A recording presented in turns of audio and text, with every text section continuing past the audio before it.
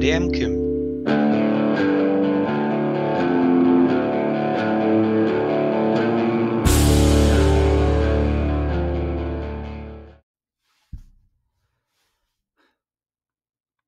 Hello people of the Lantern, this is my first English video. That's because I wanted to answer a frequently asked question about which expansions to get and what to drop. And here's my opinion. I created a tier list. That means the expansions are ranked from this one you always want to get and this one you don't want to get. I will show you the link in the description and I will tell you what are my favorites to help you to decide at the beginning of Kingdom Death Monster. And if you're a content creator, you can use my link, you can share your own experience and make an own video with it. So I just wanted to share it with you all. So let's start. We see here the tier list. You can take an expansion and put it in your row.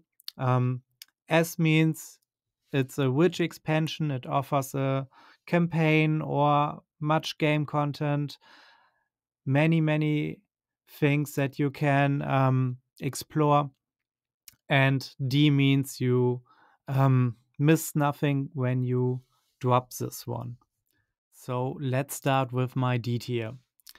D tier is for me the Lion God. It's a tough encounter with high strength and it's very brutal, and the rewards you get are very low in my opinion.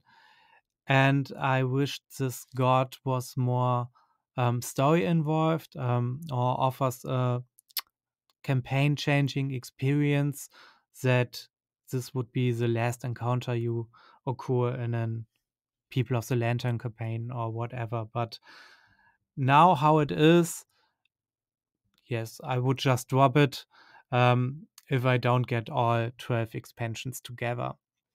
Similar to that is for me the Manhunter. It has a really nice encounter when you fight him. The wrestling style movement and the introduction is better than the Lion God in my opinion. But it's completely missable and you don't need it necessarily.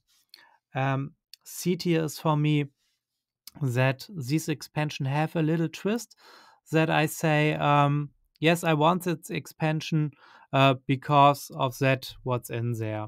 For the Lion Knight, I don't like the encounter very much. It has a nice idea, but the theater mechanism in it doesn't work very proper. But the sets that come with these expansions are for me a reason to buy it. Let's skip to the tree.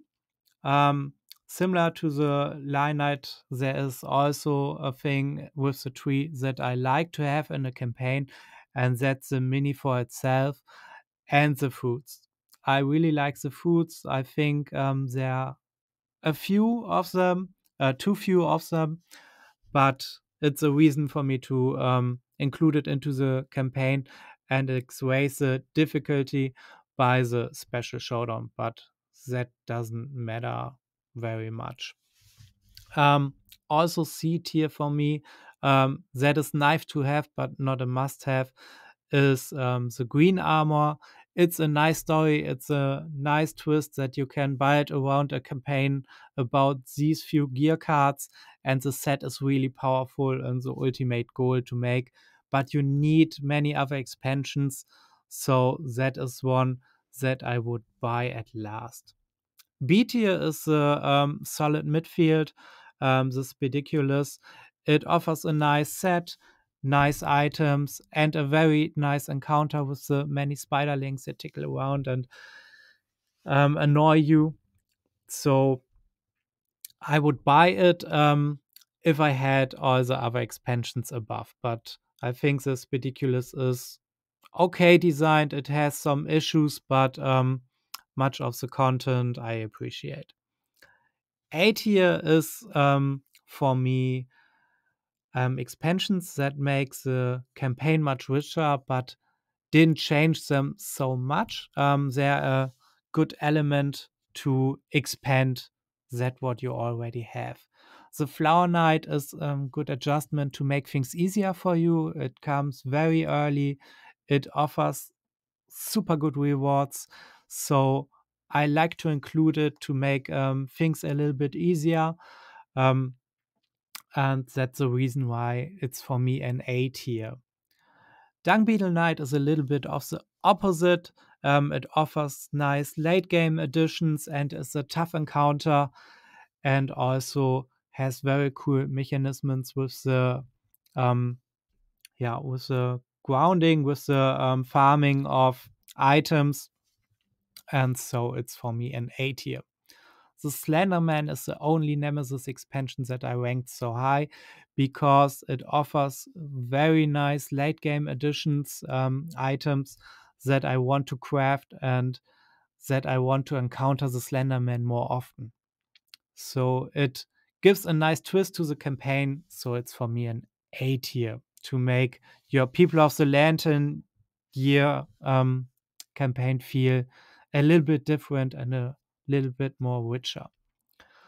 The Gorm S tier, always mentioned, is good because it offers some early game choices for weapons. You get shields, you get grand weapons very early, you get an alternative quarry you can hunt besides the white line. So that's the reason why it's so often recommended, and for me absolutely S tier that you have to get. Also, the Sunstalker adds a nice campaign. For me, the best designed campaign so far that you can get without community-driven content, and it makes much fun to play a vanilla Sunstalker campaign with the core quarries and focus on the objectives. The Sunstalker by itself offers a nice set that makes many weapons potent because you can get sharp with any weapon in the blind spot. And that's something I appreciate because you can try some other things. And also the prismatic on the set, that you have access to each color with each affinity, makes other builds possible. So absolutely S tier for me. And now to my favorite expansion, but by the way, the favorite encounter of me, the dragon. For myself, it's the best fight you can get in Kingdom Death Monster. It makes very much fun to encounter it, and it comes with a unique campaign that's a little bit more difficult and more complicated because you have to manage the many attributes to get your star signs. So it's not my favorite campaign, but it's a nice playthrough, and it's a total good final encounter and story at the end. So I recommend it, and for me it would be still S tier, but I understand if it would be A tier for you. So these are my thoughts on the list. I hope you enjoyed it. You can share it, make your own list, discuss in the comments. I appreciate it. Thanks for watching. Please let a like there, and until next time, KDM Kim.